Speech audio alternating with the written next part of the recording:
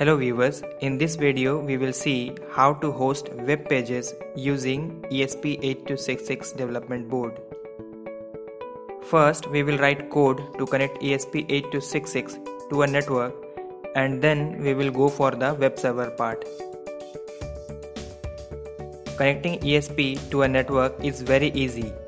Just include ESP8266 Wi-Fi.h. Then define the SSID and password of network to which you want to connect to. Then put the ESP in station mode. Then connect using Wi-Fi.begin function. After that, write code to wait for the connection to be established and then to print the IP address of ESP8266 in the serial monitor.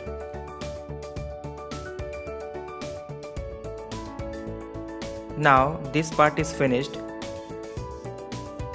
After writing the code which connects to the Wi-Fi network, it's time for the web server part.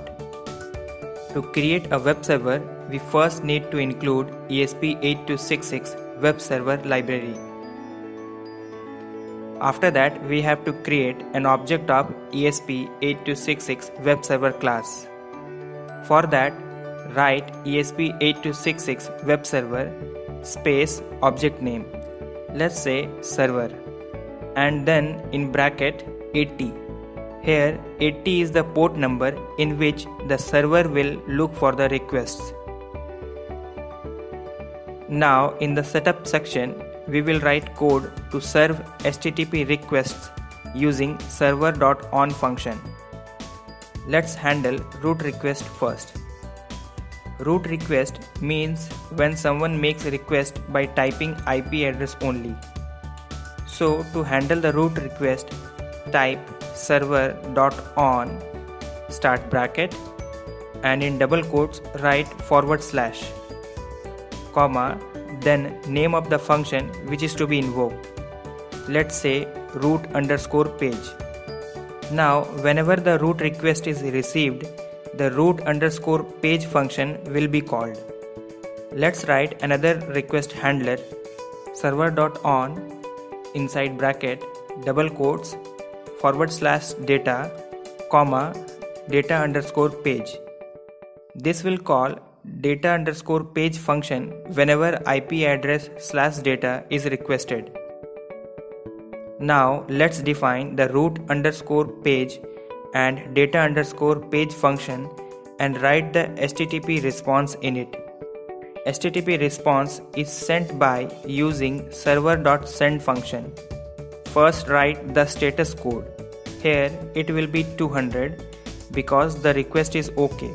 More about status code is given in the video description. Then after comma we have to give the type of data we are sending. It can be text/plain or text/HTML.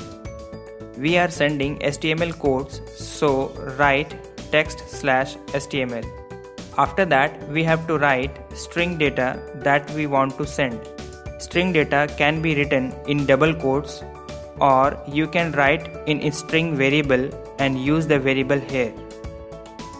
Let's make a string variable message and use it in the function argument. In this string variable, we will put our HTML code. Let's write some simple HTML code.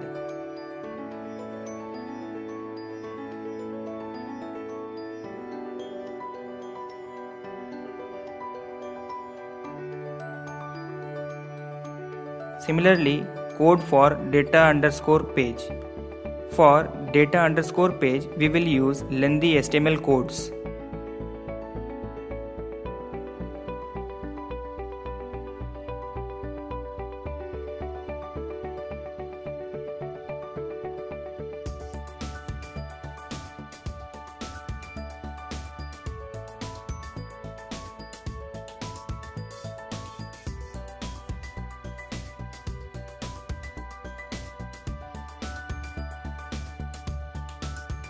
Now after that, start the server using server.begin function in the setup section and put the server.handleClient function in the loop section which will handle client requests. Now select the correct board, port and programmer and upload the sketch.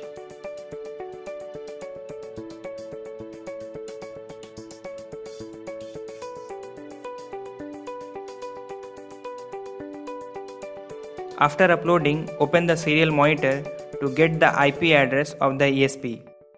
Now you can access the web page through another device connected to same network. For example, connect your system to the same network, then use the IP address of the ESP in the web browser to view the web pages.